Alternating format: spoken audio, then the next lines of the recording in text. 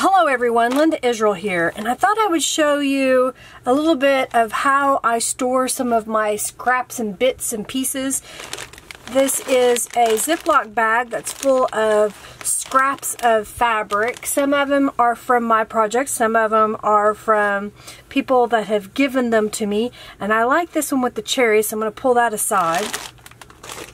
And then I have a little basket that I keep on my desk, and then I put scraps in there, and I have some leftover calico collage images from when I did a mixed media postcards. And then this is some heavy watercolor paper that when you took the sticker off of it, it left a residue. So I thought I'm going to try something with those.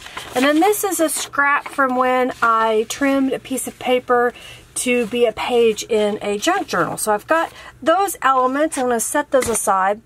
What I'm trying to do for the month of July, you know, the year is more than half over, and I know many of us probably made a resolution at the beginning of the year that they were going to use up their stash. So I'm going to challenge you for the month of July to use it up July. So basically, I'm going to try to do projects every day. I may not have a tutorial, but I'll have a project that I'll post on social media, on Linda Israel, Facebook, Instagram, Twitter, and maybe you'll be inspired by some of the things that I'm going to do. So today I thought what I would do is create a bookmark out of these pieces.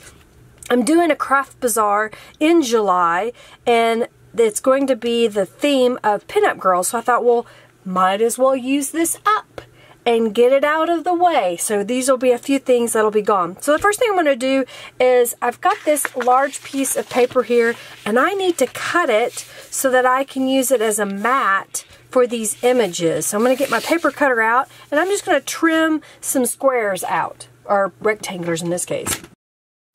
I don't precisely measure stuff. I kind of eyeball it, so I'm basically lining up that image and leaving a little bit of a border around it.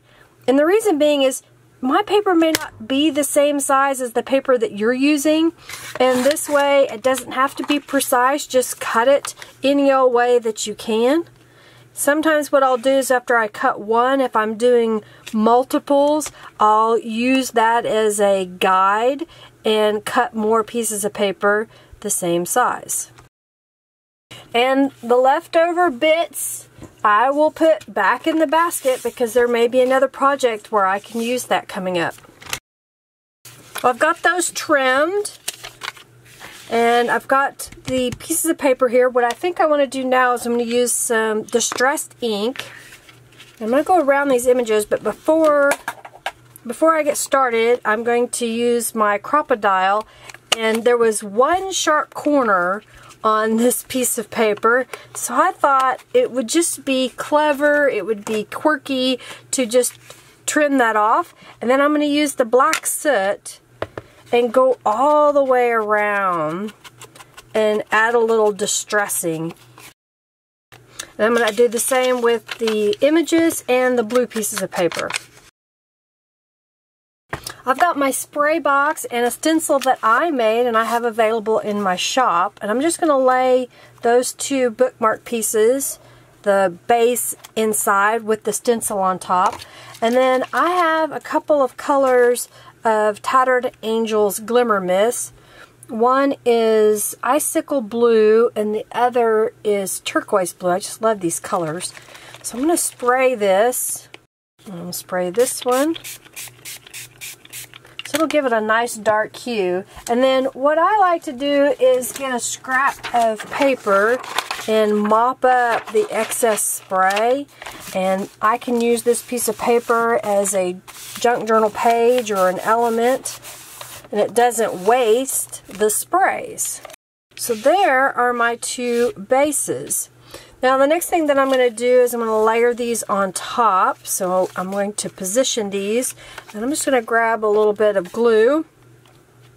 I'm using the No Clog writing cap from Scrap Perfect, and I'm just going to put a little bit of glue on the back side of this.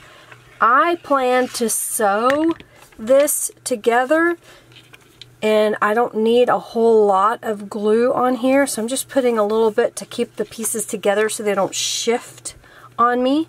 And I'm going to do that to all of these pieces, just adding a very, very small amount of glue. And I'm going to position it at the bottom where that rough patch is on this watercolor paper, and that'll cover that up. So I'm going to do it again over here. If you're not going to sew, then you'll want to make sure you adhere it down really well so that it doesn't come apart on you. I have some tulip glitter paint here, and I'm going to put a little bit on these ladies, and I'm going to use a paintbrush to spread it out and kind of give them a nice shimmery effect. And I'll even go up her body and